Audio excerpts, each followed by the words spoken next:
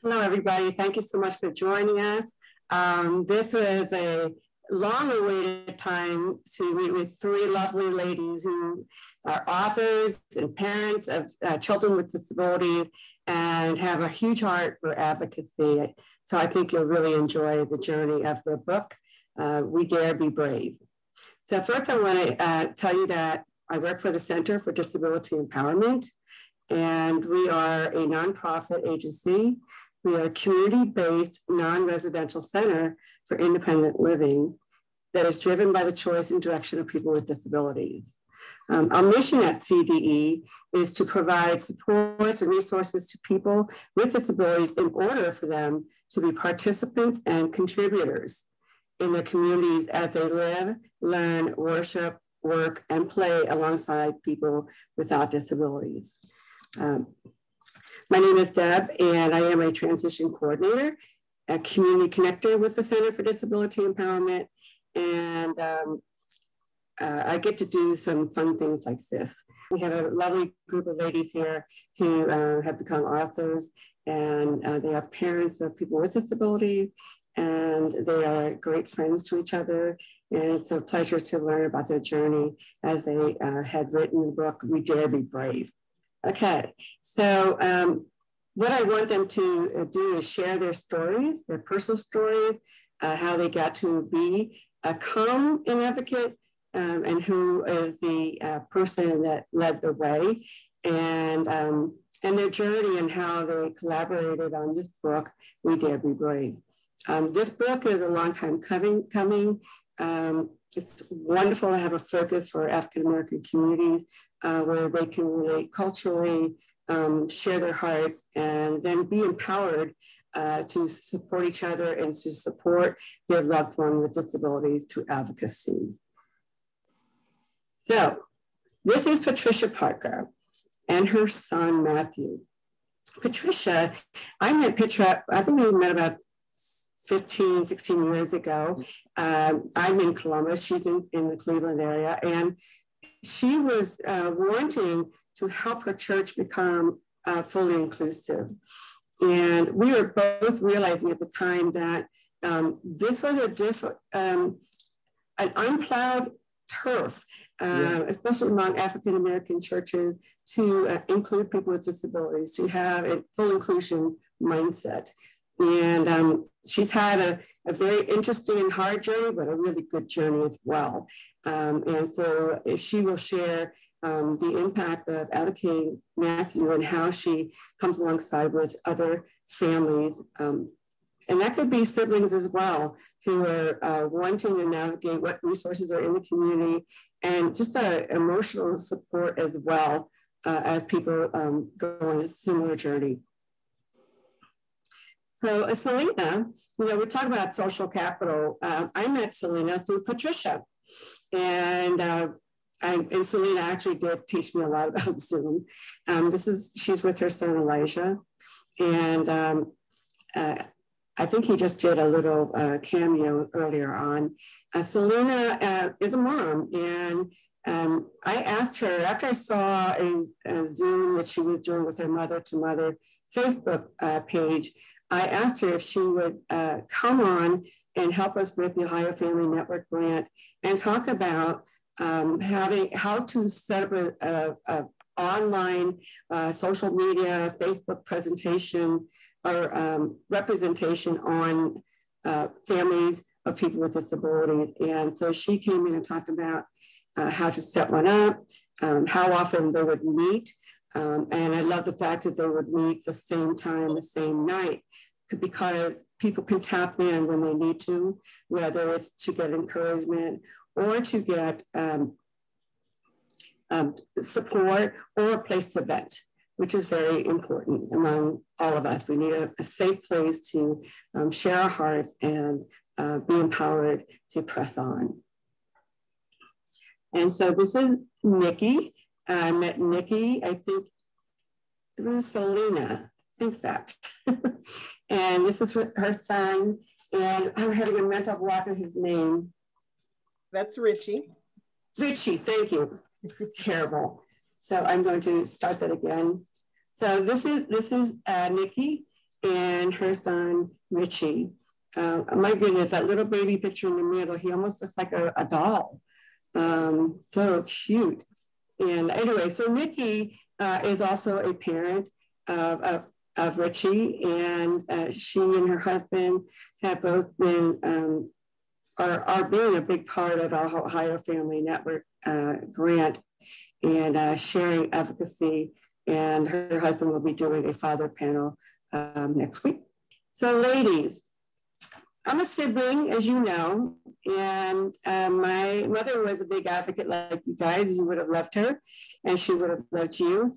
And my brother had severe DD. He was nonverbal on the autism spectrum, and he was having a lot of behavior issues. And I remember I probably was 24. I was living at home. I decided to go back to Ohio State, and she went to a meeting, and she came home very discouraged. She was sharing about, you know, the things that are going on at home.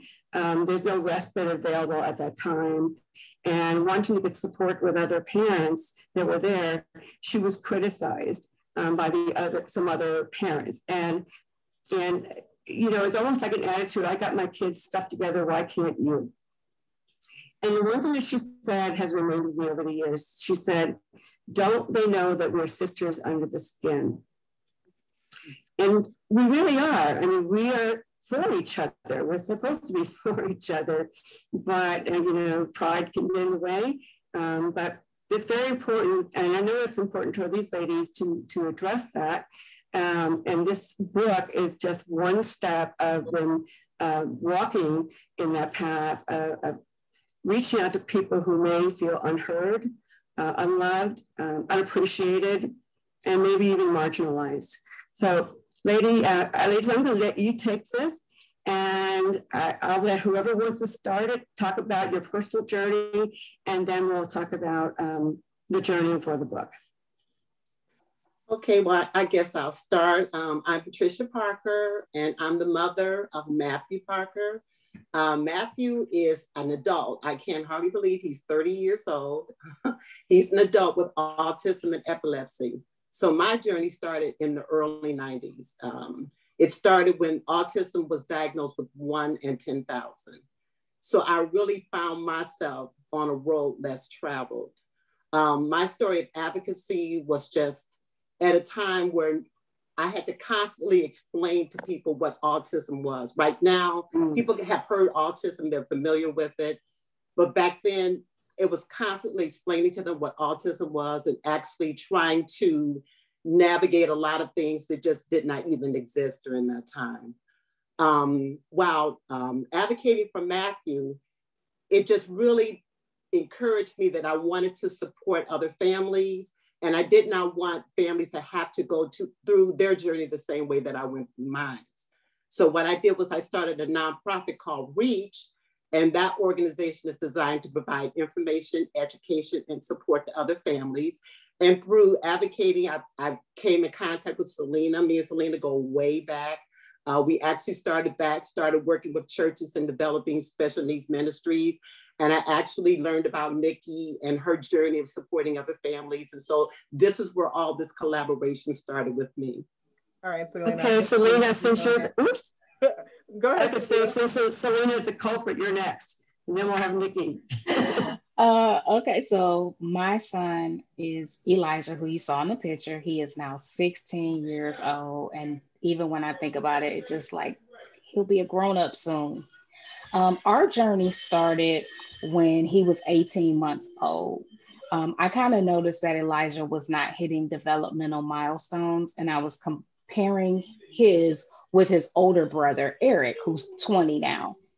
I noticed that Elijah was not even attempting to even speak some type of words. He was not walking. He was not doing, again, those milestones. We began our journey with his doctors at that time, and they diagnosed him with DD, developmental disability. And that's kind of where our journey began. He began to unfortunately develop other complex medical conditions, epilepsy, congenital glaucoma, and things like that.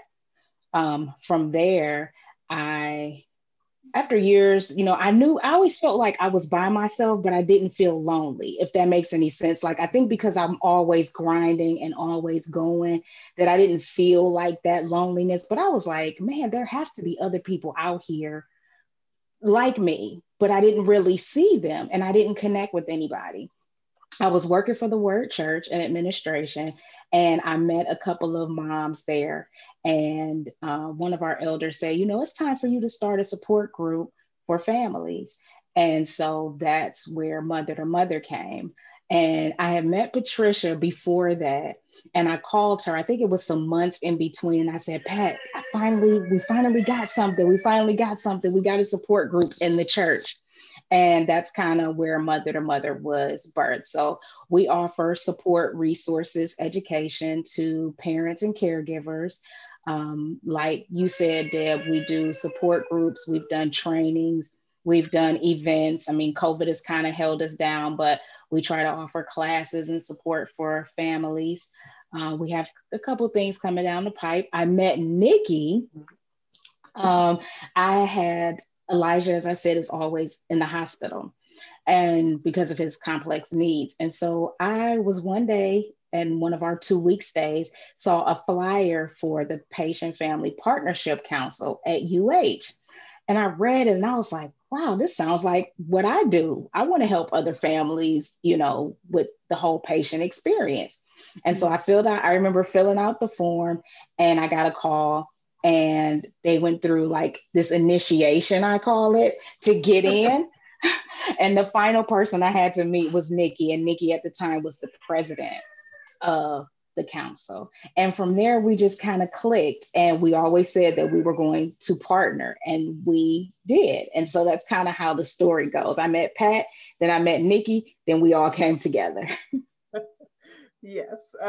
And just kind of to give a quick run through of my own story. So I am a sibling as well. So my journey started when I was 8 years old and my sister was born.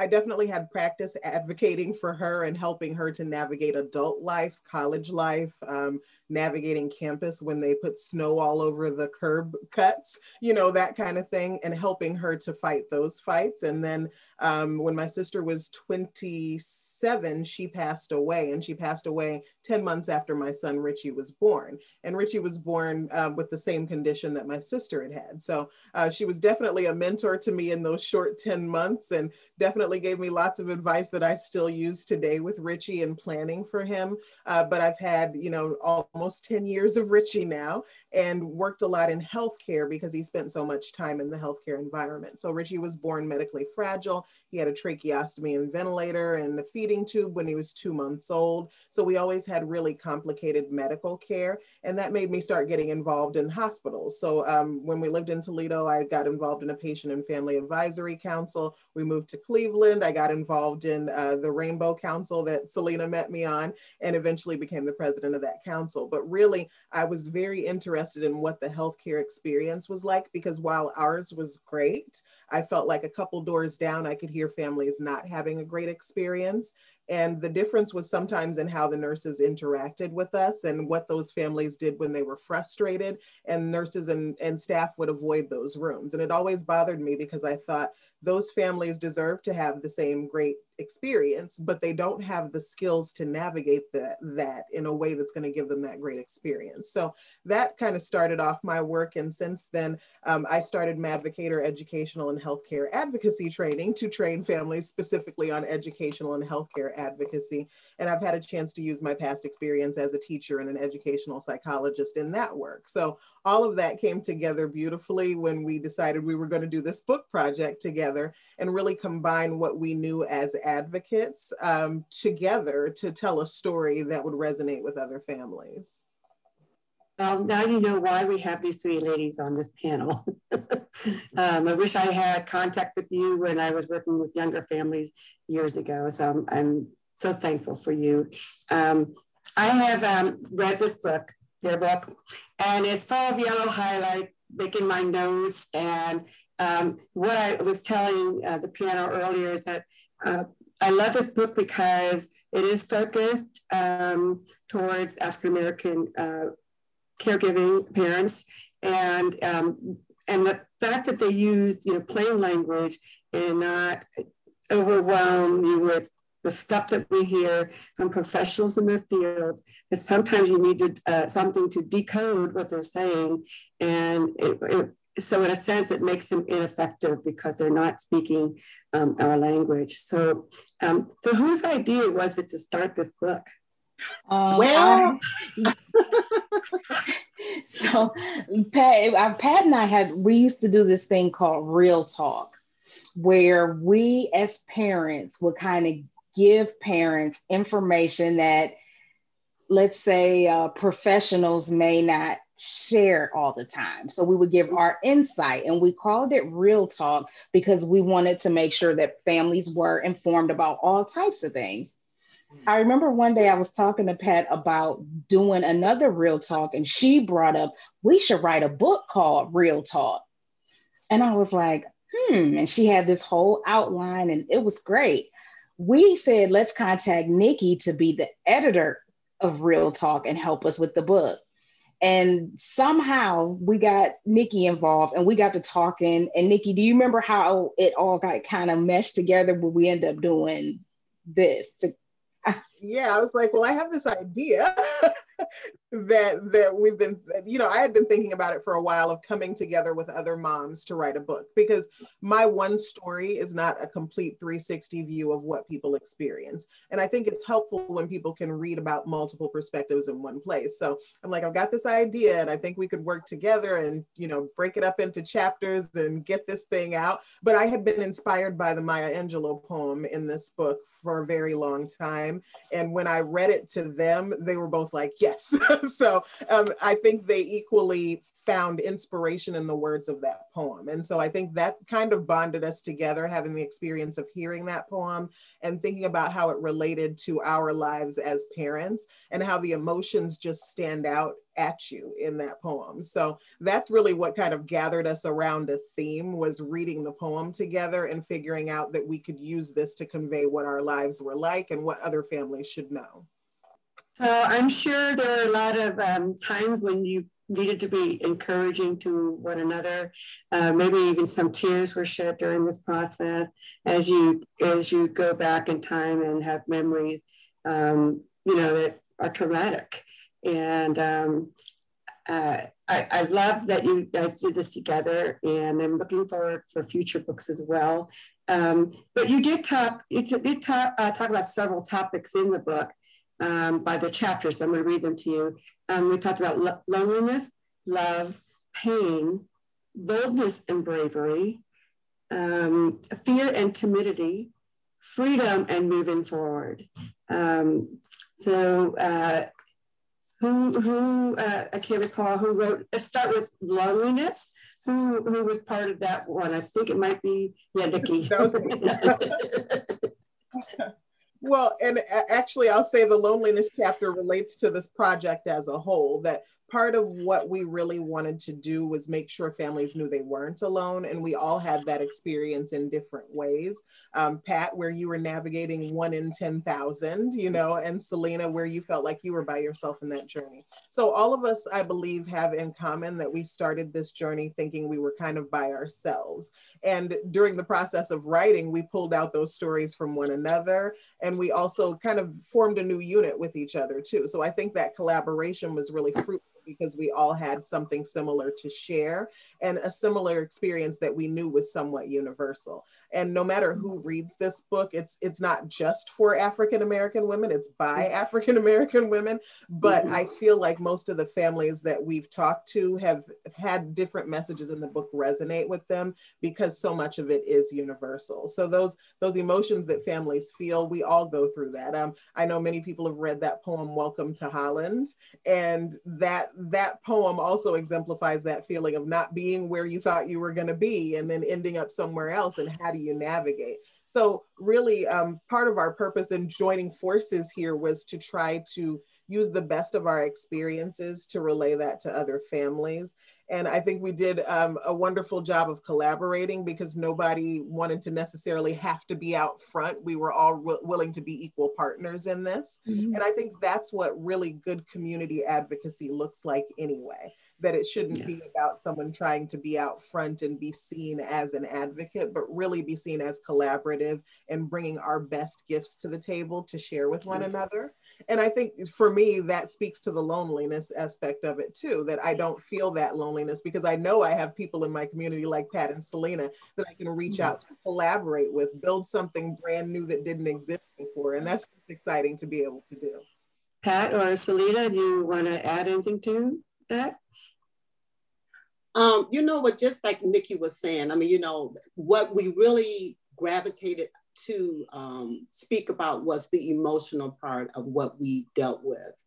As far as being parents of individuals with disabilities. And it was just an opportunity just to be raw and just to connect with other families and let them know, you know, and that we do understand that we've experienced these same emotions. And we talked about how to navigate through these emotions and how to validate these emotions and being able to say what you feel is true, you know, and giving you the tools to not only identify those emotions and to work through them. So I think that was the biggest thing about this book, is just being able to connect with families, not on the technical level, like you were saying, Deb, there's just so many technical books out there, but to connect with families on the emotional level, the day-to-day experiences that families feel, you know, as parents with individual disabilities. So.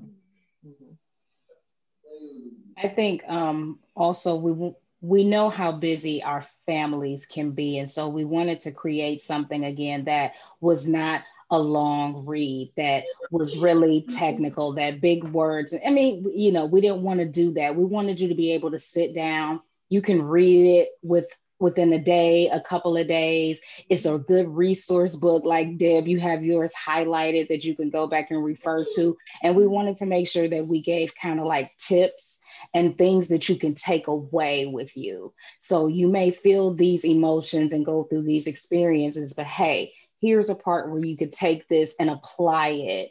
And that I think is one of the biggest things we really wanted to do with this book, is make sure that people can walk away feeling like, okay, I have some tools in my toolbox. And another thing to add to that, Salina, is that we also wanted this to not be a pity party, right? Like, we didn't come into this saying life is so hard because we're parenting children with disabilities. That is not the truth. The truth is that we might have to spend a little more time organizing and spend a little more time planning, but our lives are just as full and joyful, just as rewarding. And we also wanted to convey that, you know, I think sometimes the problem with books by parents is that they can focus on how hard it is. And yes, there are hard things. We all have hard things, but we are fully capable of being triumphant in those hard things. And that's what I really love about the book, that it doesn't sit in those hard spaces. It tells you how to climb out of them and really get victories under your belt as a parent. Yeah. Wow. Okay. So let's talk about the love chapter. So Salina. For me, I've always been, I say, an emotional creature. I think due to experiences in my life, my mom not being able to parent me like she wanted to, because mental illness had taken her.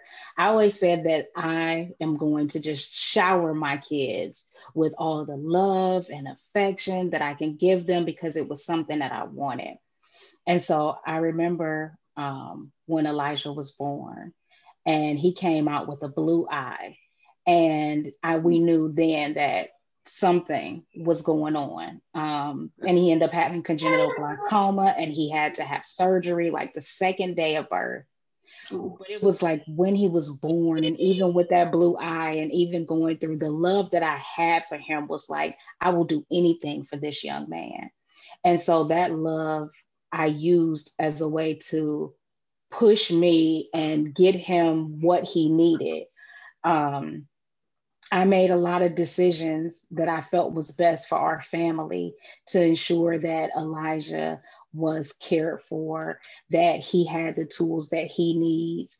Again, I think I mentioned in the book that I had to make a tough decision with my oldest son and say, hey, can he go to live with his father, because Elijah's health started to change and we had to up and move.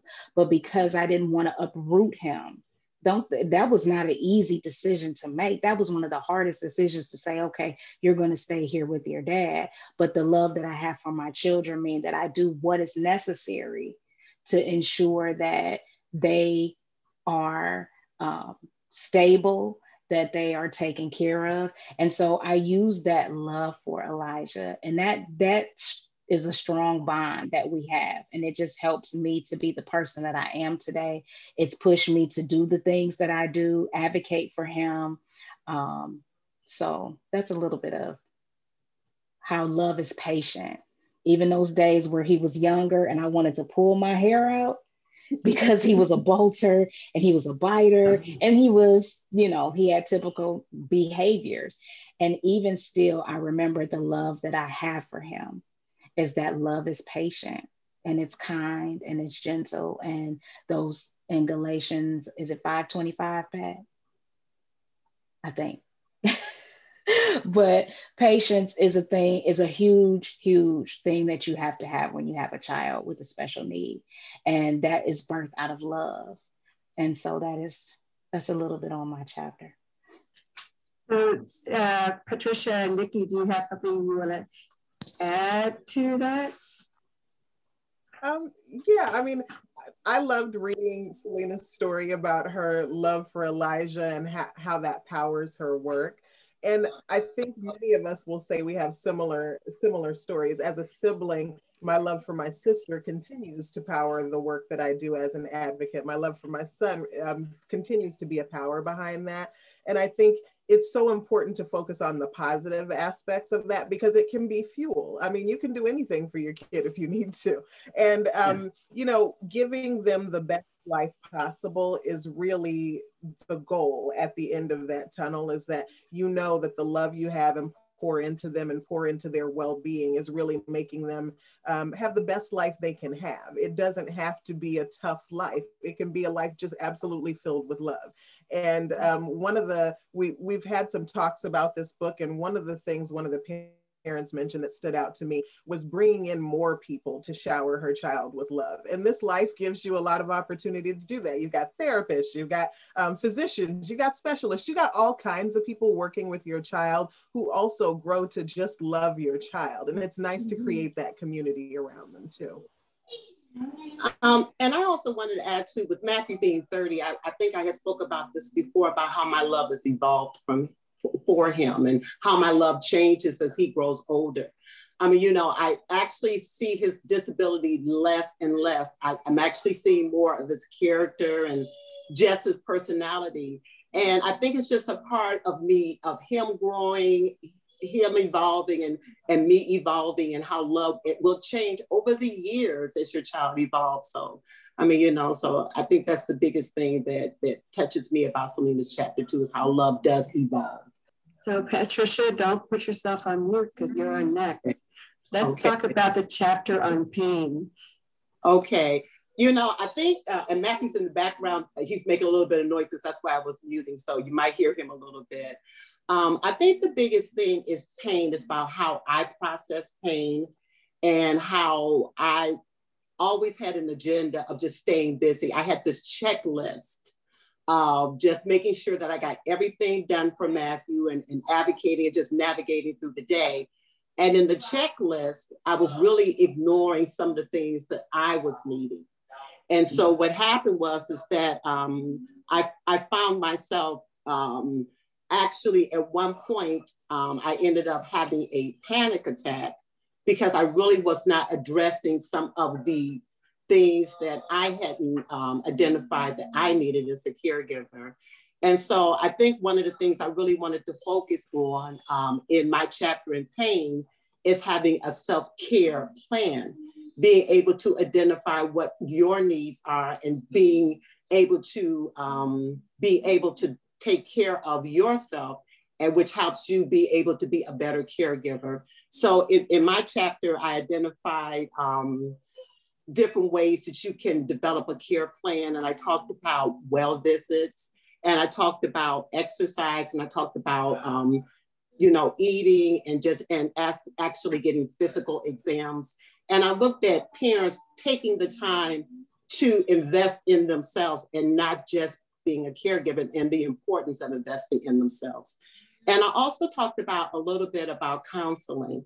I think sometimes in the African-American community, we don't embrace the resource of counseling. And that was something that I had to do as a caregiver. And actually counseling helped me to identify and address some of the things that I hadn't been able to do because I was so focused on being a caregiver. And one of the things the counselor said to me when I was in counseling, she said that if I was in a plane and we got into an emergency situation and the mask fell down, who would I put the mask on first? And I actually said, Matthew. And she said, well, after you pass out, who's going to take care of Matthew? And that was very, very telling for me. It really helped me to look at how my caregiving was and actually reassessed how I caregive for Matthew. So the chapter of pain was just a time of me examining and looking at ways that I navigated caregiving and not really looking at my needs as a caregiver, and encouraging other parents and individuals to look at that. I want to just say one thing before I ask Nikki and Salina. One thing I love that you said is self-care does not necessarily mean a manicure or a day at the spa. Those people can't afford to do those things, and they're just like quick temporary fixes for what, half hour or an hour. So I thought that was a very fun thing to point out. Deb, in my journey, that's called grooming. I've been, from the books that I read, when I was one of those. I thought going to the hairdresser and going to get my nails done and doing those things, I did believe that was self-care. And of course, as I'm going further into that journey, I'm learning that that's called grooming and that it's not self-care. Interesting. Also, for myself, COVID was really a good lesson for me in what self-care should look like.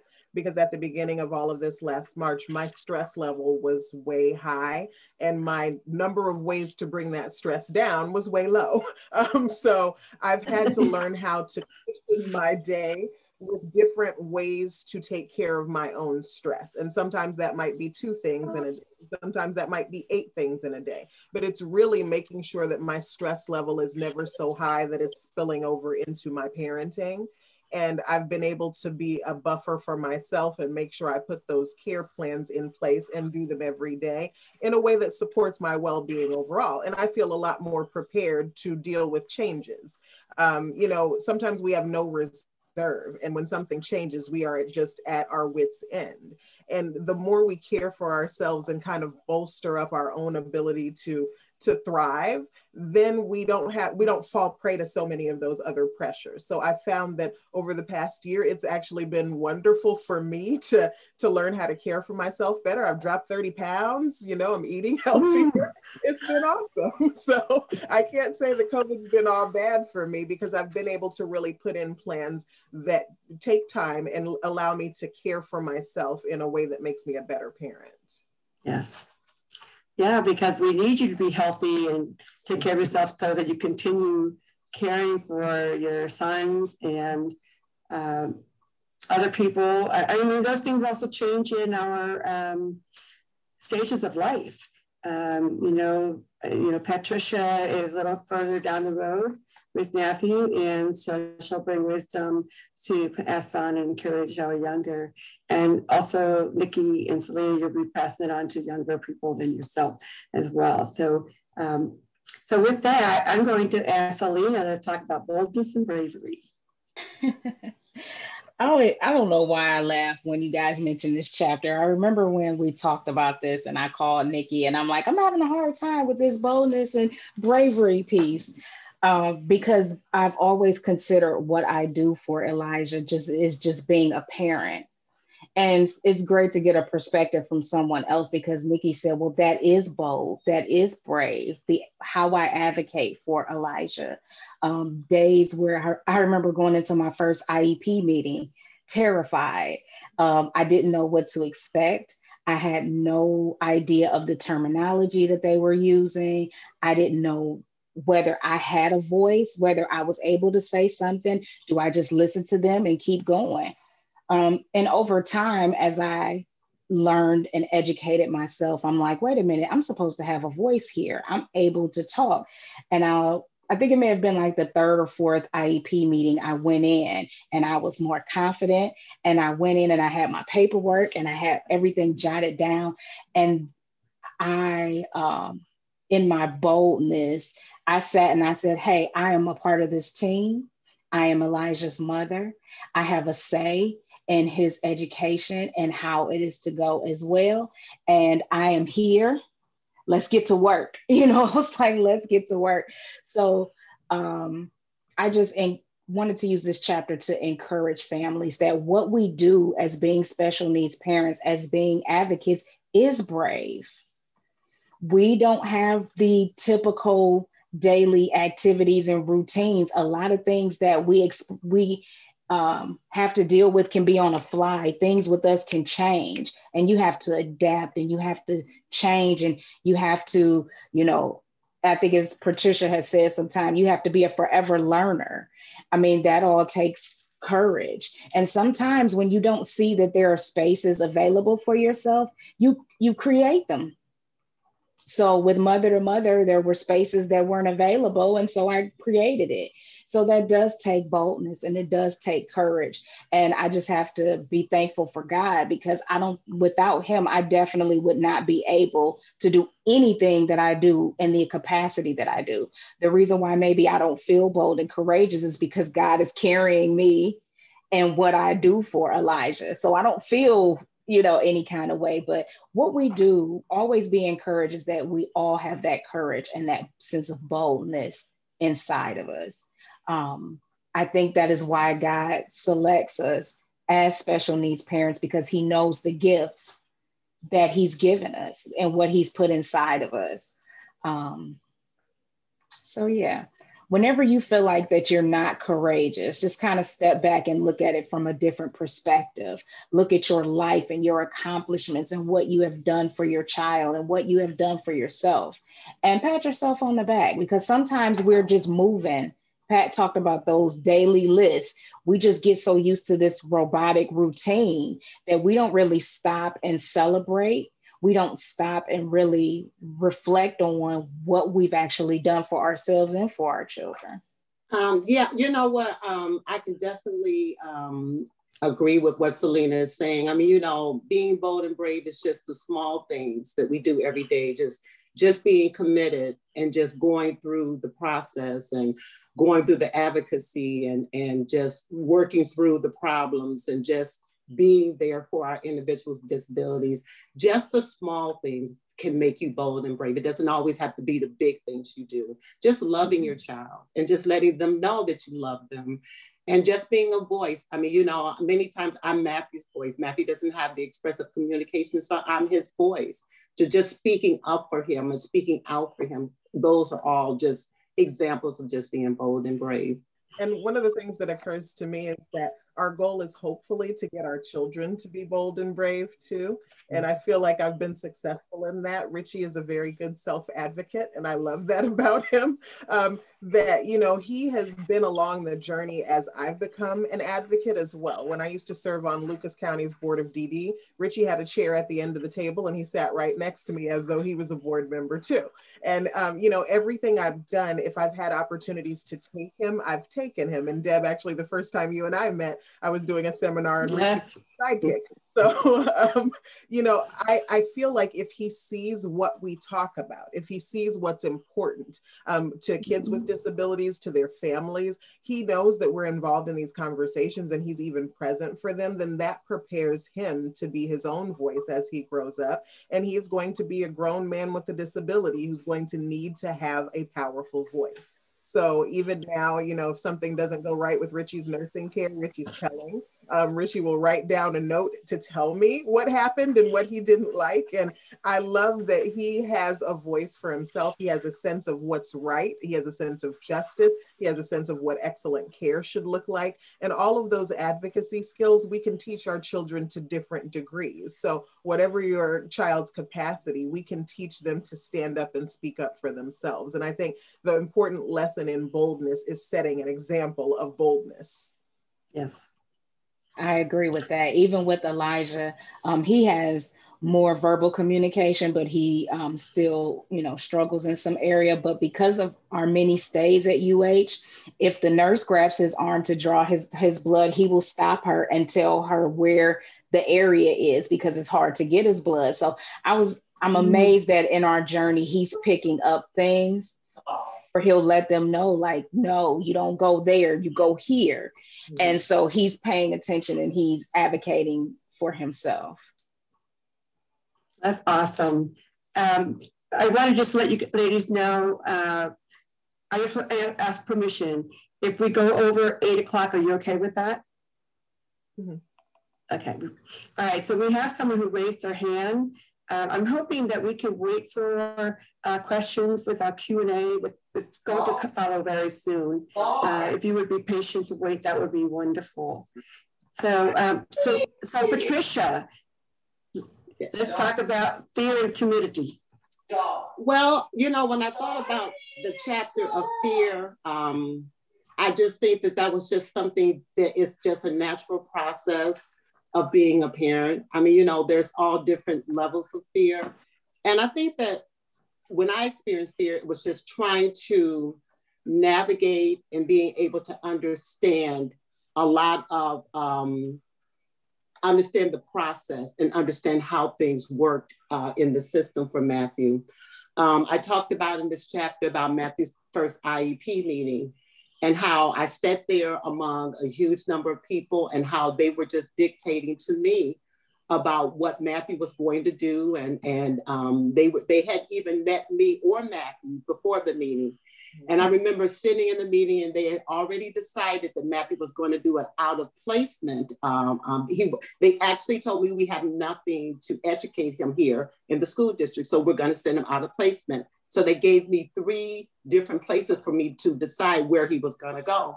And I remember saying to them, I'm like, no, we've been living here in the school district all these years, and I want Matthew to stay here in the school district. And I remember them saying, we have nothing for him. And I know that I was fearful, but yet this came out of my mouth, make something. Awesome. And it actually changed the entire tone of the meeting. And so I think the thing is that fear was there, but yet I looked above that fear. I looked at the needs of my child, and fear no longer controlled me, but what controlled me was making sure that Matthew got what he needed. So I think when I talked about fear in this chapter, I talked about fear being managed, because it doesn't go away, but it can be managed. And what helped me to be able to manage my fear was getting information. And the more information that I got, I was able to make informed decisions for Matthew, and being able to make informed decisions helped me to manage that fear. And also managing that fear by understanding Matthew's disability and understanding what he needed, and understanding what Matthew needed, and being able to go with that understanding and be able to identify what he needed and be able to ask questions that helped me make informed decisions, helped me to manage the fear. Even though it didn't disappear, it became manageable. My own experience of fear really started when Richie was really young. And I actually told this story earlier today, but Richie, at 2 months old, they told me he needed to get a trach. And I didn't know kids with trachs, so it was really terrifying to me. It seemed like it was going to be really hard to take care of and scary and all of that stuff. And I remember leaving the ICU and going to call my sister. And my sister she had a very dry sense of humor, and she cut no corners talking. So I'm crying on the phone and, oh, he's going to need a trach. And she goes, you know, trachs aren't forever, right? Did anybody tell you that? And I said, no, nobody told me that. I didn't know that. So I didn't know that he could have a trach for a temporary period of time. Okay, so cool, that's good to know. And she says, and I see these moms at muscular dystrophy camp, and the trach pops out and they climb over the seat and they pop it back in and they turn around like nothing has happened. So if they can do that, you can do it too. And it was just a moment that transformed the way that I thought about my role as a parent, that I was so terrified. And then here's my sister painting this picture of these like super moms. And she actually said that. She said, they turn around like nothing happened. They're like super moms. And it was like, it was crazy to her that I didn't see myself that way, but she, and that helped me to really see myself a different way in that moment. I was absolutely terrified the first time I ever had to change a trach. My hand was shaking. The nurse had to grab my hand and make me finish the act because I was that terrified. But I learned over time that you can work through that fear, that you have to work through that fear, that your love will power you to work through that fear. And then you can figure out how awesome you can be. You know, I got to the point with Richie where I could change a trach with one hand. I've done it. I've done this thing, and in a moment of emergency had to pop one out, pop one in. And you only sometimes see your own strength when it's tested that way. So I've had to fight through those fears throughout the course of Richie's life, but it also showed me what my capacity was in a way that I never would have experienced without him. That is so good. I think for me, like the fear is in waves, but one of my biggest fears is Elijah when I'm no longer here. And how will he be cared for? And who will care for him? And the importance of making sure that I can give him as much tools and preparation and independent skills and things like that. And I think that right there is probably my biggest fear. I think because I love him so much, just the thought of him being harmed or hurt or placed in a home. And so that's why it's important that what I'm doing now is working on his future plans and who are his list of caregivers and who handles what and what's put in the will. So for me, that's where a lot of my fear comes. And the more preparation that we do, the less fear that I have, because when I put the things in place and I'm like, okay, I know this is taking care of this and this. So yeah, that's kind of where my fears are. So like Pat says, they don't go away, but they become manageable. Very good. So the last chapter, not the least chapter, is the subject of freedom, and that is Nikki. So I'll let you go ahead, Nikki. Well, I've had to, over time, think about this journey as a parent in different ways. And I think lots of us start with that journey of isolation and feeling alone. And hopefully we are able to move to being empowered. But what I think is there's also just a huge gift in this experience. And that freedom to me is where the gift is. That we learn our children in such a different way. Like, I know what Richie's heart rate is when he's doing well and when he's not. I know what his respiratory rate is. The knowledge I have of my child is intimate on a different level than it would be if I had a child who didn't have the healthcare challenges and other challenges that he has. So I think we have these different relationships and deeper relationships with our children, and there's power in that. There's power in knowing them so well that you can represent their voice. It's a process to get to the point where you see the gift in the journey sometimes, but it's there if you want to look for it. And I think there's that freedom that we can really embody if we want to look for it. We can't stay in this position where we think that that disability is so, upsetting. It's not. It's a part of the human condition. Lots of people are disabled. Like, get over it. Let's get this thing done. And that tends to be my approach anyway.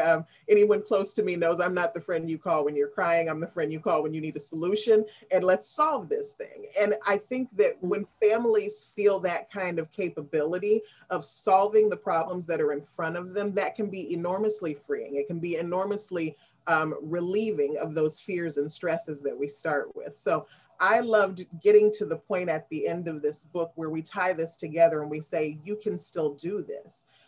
We're moms, like we're regular moms who are really doing our very best to be great advocates and to open that conversation up in our own community. And this is not something that's isolated. We're not alone in this. There are many talented and thoughtful and creative parents all over the place who can be doing things to spread that love through their community and spread that acceptance of disability and all of that. So I think that's where we hope to arrive. We hope other people arrive there, that at the end of this is not a journey to be pitied. This can be very empowering. It can be inspiring. It can change your whole course of your life.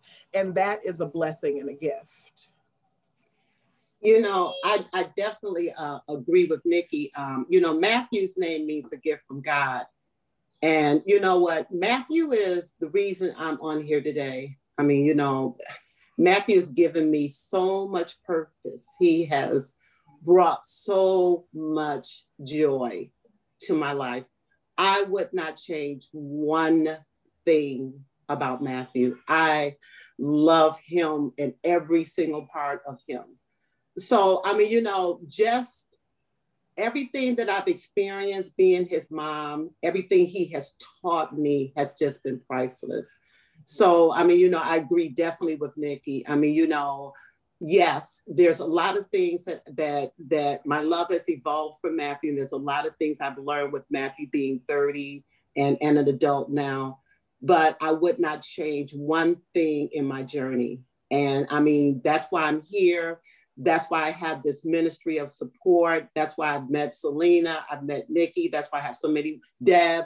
That's why I have so many wonderful, wonderful people in my life. And if I change one thing, maybe I would not be where I'm at right now. Yeah, I ditto all of that because I've learned going forward is to celebrate every milestone of Elijah and celebrate the miracles. Nikki's right. He has a disability. So what? Let's go. Get over it. Life still moves. Life still moves.